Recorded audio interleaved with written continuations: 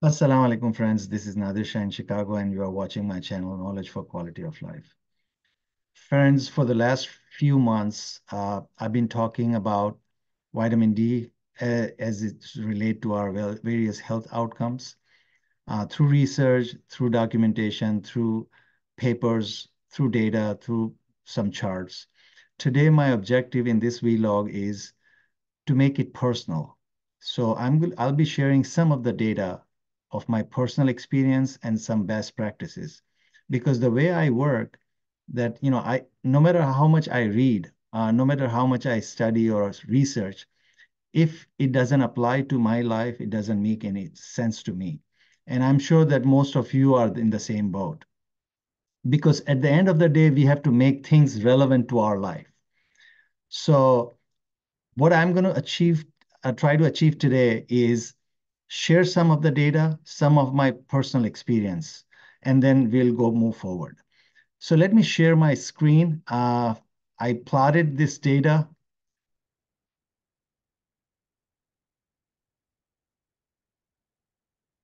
So what you are seeing here, as you know that, in the first vlog, I said that, I caught my own deficiency and then I went full blown, check each and every member of the family, and everybody got tested. And this 2017 was the year when we first tested. And this is my level. You see 20.2 nanograms per milliliter. This is the lab range, 30 to 100. So of course I am deficient.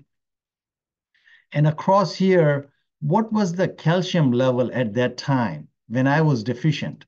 Because you remember that my previous vlog, we talked about toxicity. And this is the big myth that, people don't understand that, what is toxicity, how the calcium plays a role. And if you properly take vitamin D along with the cofactors, you know, you never get toxic, or your level doesn't go beyond the lab range. So you are seeing here on the right side where my cursor is, this is the lab range for the calcium level between 8.5 to 10.5 milligram per deciliter.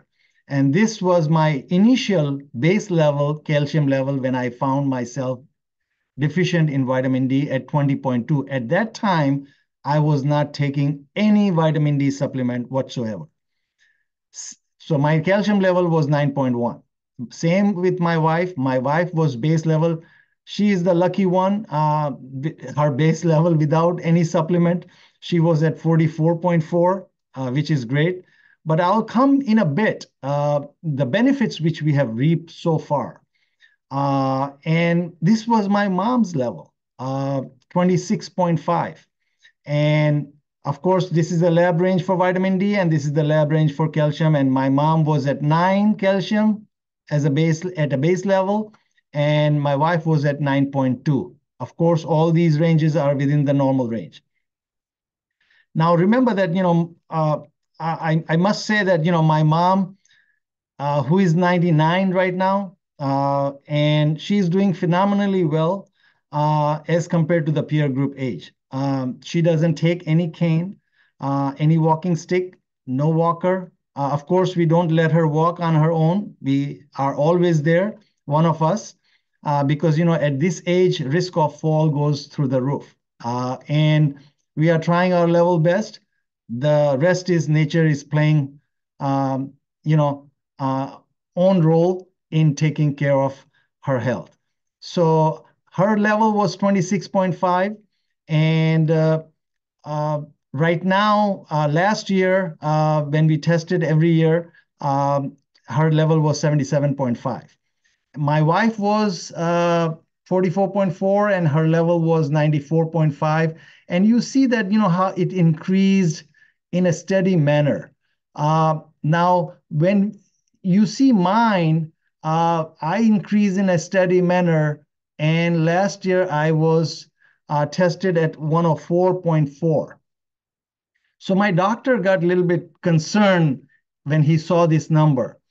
And when I saw this number, I got concerned, even though I was taking the same supplement, 5,000, I didn't increase my dose. The only dosage I increased in 2020 when the COVID broke, we started taking 7,000 a bit. We went back to 5,000, but even though with 5,000, my level jumped. Now, the point I'm trying to make here is that over the course of time, I was taking K2. We were all taking K2 with vitamin D from day one. But over the course of time, as I unfolded many things through my research, that there are many other cofactors which goes with D, like magnesium and vitamin C as well. So I have added last year vitamin C, not in the supplement form, I take in the food form. When the time comes, I'm going to share that information as well. As I said in my previous vlogs, that my first choice is food. And if any vitamin and any mineral or any nutrient which is not available abundantly in food, then I go to the supplement, and that supplement should not be synthetic one. It should be organic or natural resource. So we have been taking vitamin C as well. So now you see that it's steadily increased over time, but the only time I dipped from 56.3 in 2018 to 38.8. And I want to illustrate this point here because it took me over 6 months to figure it out that what's going on, why I dropped. So, and we know that, vitamin D is a fat-soluble vitamin. So, but nobody knew, at least I didn't know at that time, how much fat to take. Because when you say it's a fat-soluble, of course, everybody would think that, it's good to have good amount of fats, regardless, how much, you consume with the fat, and it's going to, dissolve in your lower gut pretty well, and you will get the absorption well done. So that's what I was thinking. And I started in this time eating my avocado with my stir-fry veggie salad. So I was eating my avocado in dinner, where you see that in 2019, and right after dinner, we take, all of us, vitamin D and K2. So that's our largest meal of the day, and we've been taking with right after the largest meal of the day. As I said in my previous vlog, that you have to take with the largest meal of the day to get maximum absorption. But avocado was part of my largest meal. Now, remember that avocado has 26, average avocado size has 26 grams of good fats. So what it happened, and I was scratching my head that why it dropped, even though I'm taking with a fatty meal, largest meal of the day. And it took me a while to hunt it down, that there was a study done, and I have included in the description as well, that study, that they have divided in this study 3 groups. They've give one group no fat at all, and they supplemented with vitamin D dose. The second group, they gave a medium-sized fat, mid-sized fat, moderate-sized fat. And the third group, they gave a huge amount of fat, which was 35 grams. The moderate-sized fat was about 11 grams. So what they have observed out of 3 groups, that the maximum deabsorption happened at about 11 grams of fat. So you cannot have a 0 fat, you cannot have 35 grams of fat or more. You have to have a moderate fat. So that gave me enough clue that I switched my avocado eating from dinner. I moved it to now breakfast. Now, still, since then, I've been eating my avocado in my breakfast. So it went back as suspected, 80.2 with the same number. And last year, I added vitamin C. And you know that vitamin C is one of the cofactors. It jumped quite a bit. So now, if I look at it here, now my doctor suspected that, you have to back it off because, you're going to get calcium, because he didn't see my calcium level. But if you noticed here that when I was at 81.6, my calcium was 9.4. My calcium was pretty steady, 78.8, it was 9.4, but when it jumped to 104.4, my calcium dropped. And that was a surprise to my doctor as well. That, normally what vitamin D does, that it magnifies your calcium absorption by 20 folds, means 2000%. But at the same time, I was taking K2 and I increased the dose of K2. Now I'm making natto. It's a Japanese dish, which is the most potent in vitamin K2. So I make my homemade natto, which I'll cover in a separate vlog, that how I make it and what are the benefits of eating natto. So this is beyond the scope of this vlog. So I'm not going to dwell on discuss too much on the natto thing. But point I'm trying to make here is that I increase my K2 here. So I was taking about more than 500 micrograms of K2. The form of K2 is MK7 because natto has MK7. So same thing happened with my wife. My wife is pretty much steady in calcium. My mom is pretty much steady in calcium. So the point I'm trying to make here that there is no toxicity concept here at this level. And what we have been saying all this time through the research that we are trying to take the optimum approach between 40 to 60. I personally prefer around 60 and above. Because when you get to the level of 80 and stuff, it's called therapeutic level. So, you protect yourself from cancer, MS, and, a lot of diseases because, all the diseases has their own different threshold.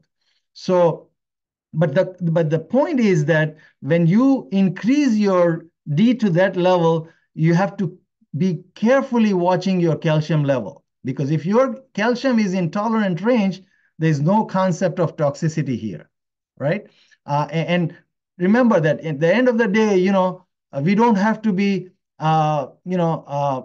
be our own doctor, but we have to be informed consumer, and we know what we are doing. And, our doctors are always there as a health partner. Work with your doctor, equip yourself with the knowledge and work with your doctor and become a partnership, as a tag team.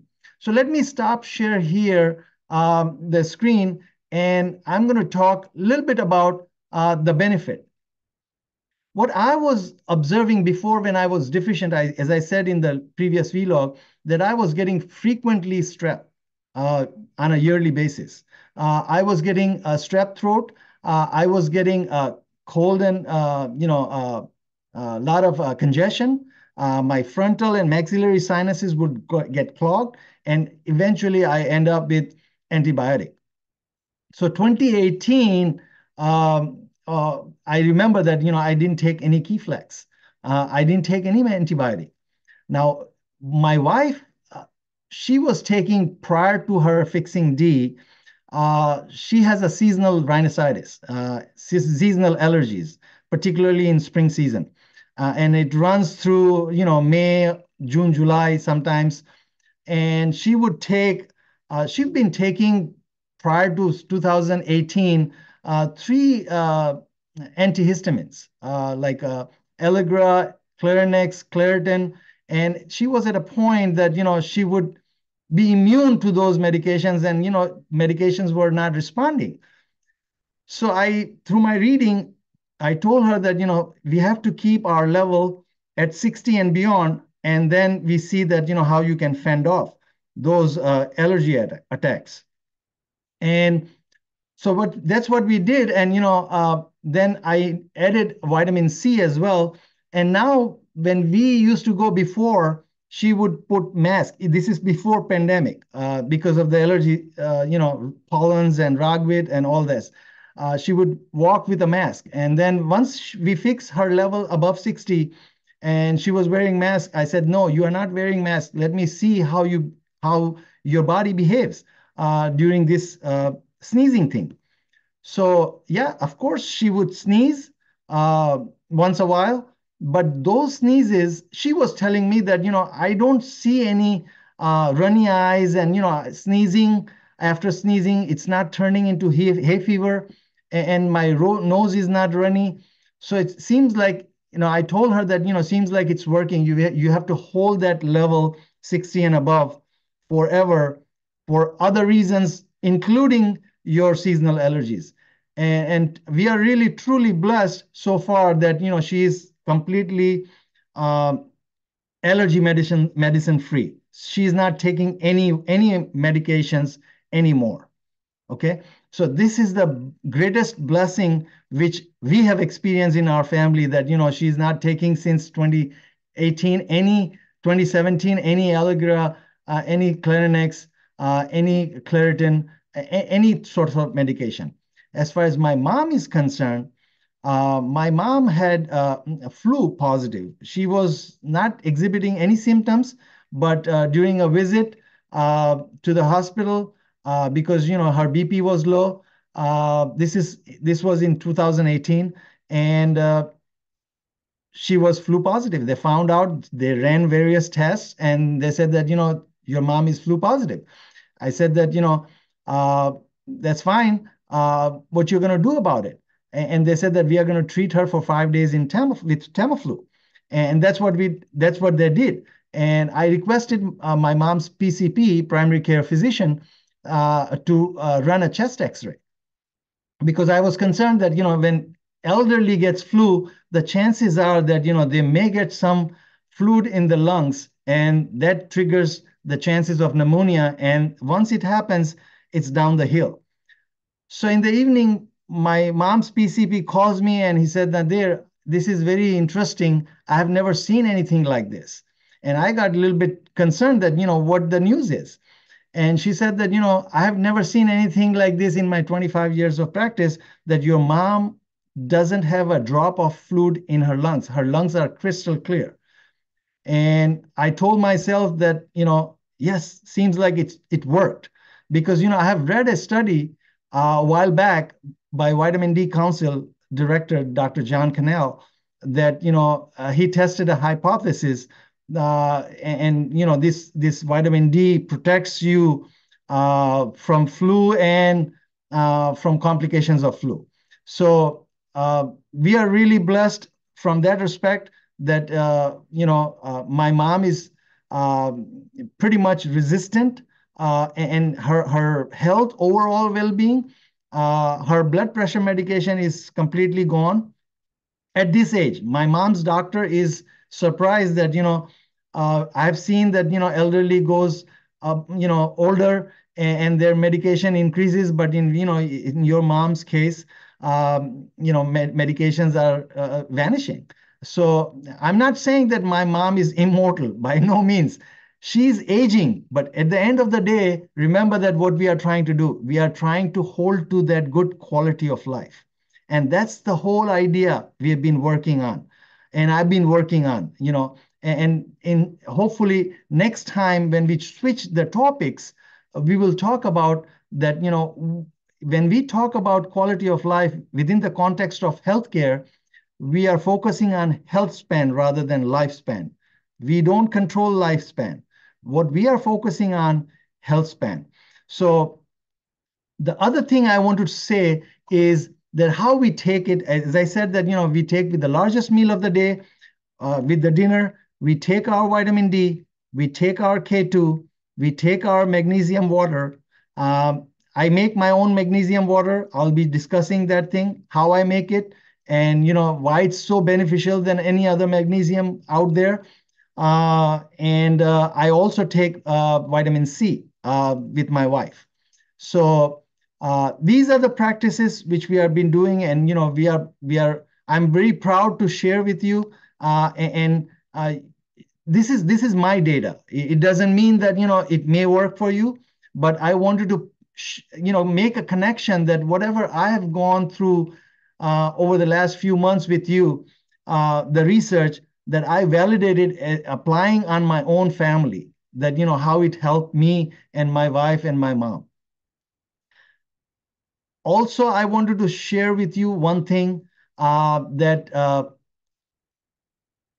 this slide I wanted to share with you, that we have seen all this time, we have heard from our doctors, we have heard in the community that vitamin D does bone good things, because we are trying to prevent the bone disease, which is rickets. And I showed you in my previous vlogs that, we need only 20 nanograms per milliliter to prevent ourselves from rickets. That's a curving of the bone.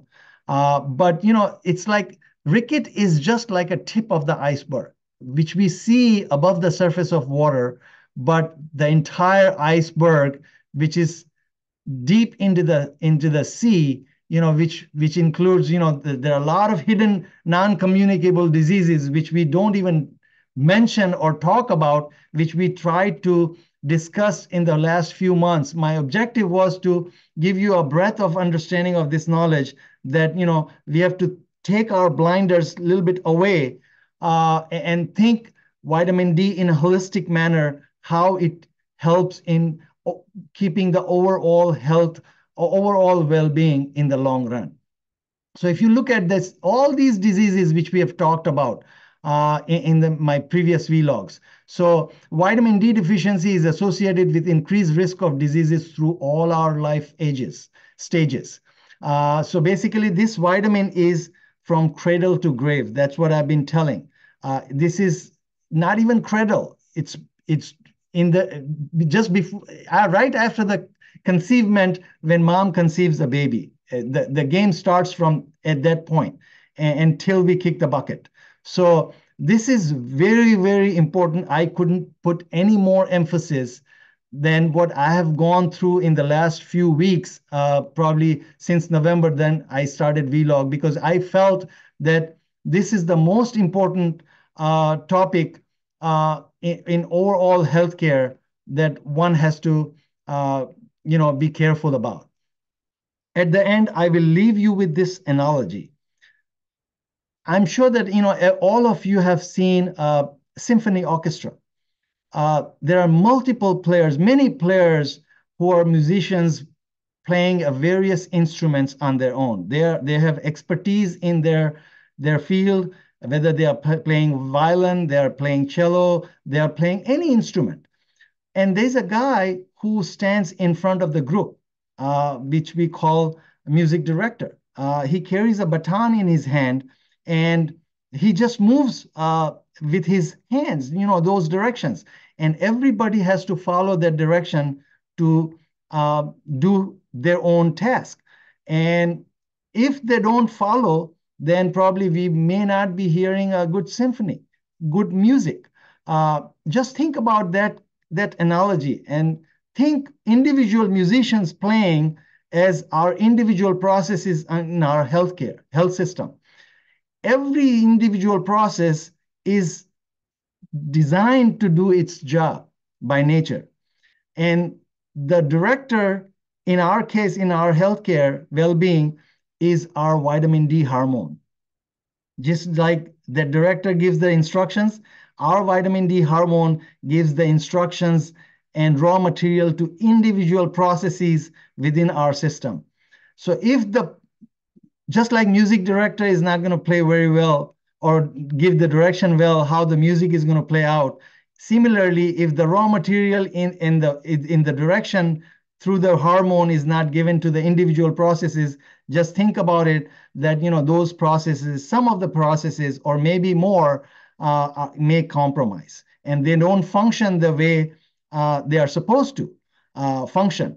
And over time, what we see that issues comes up as symptoms, which we call it, when we go to the doctor, we see these symptoms. Now, sometimes the symptoms is on the surface, it means that the disease is already inside us. Because the symptoms is telling us that something is going on within inside. That's why I'm having these issues. And what we are trying to do is as a proactive role that those symptoms doesn't appear to the best of our ability. So rather than working in a reactive mode and go to the doctor and running to the doctor when the symptoms appear, we try to take a proactive approach so that we can maintain the well-being of our well-being and good quality of life and overall healthcare. Hopefully, I'm sure that you may have gained something out of these series of vlogs on this subject in this topic. Next time, I'm going to switch gears and start something new. which is very, very meaningful for all of us. And we are going to take it to the next level. Hope to see you. Good night.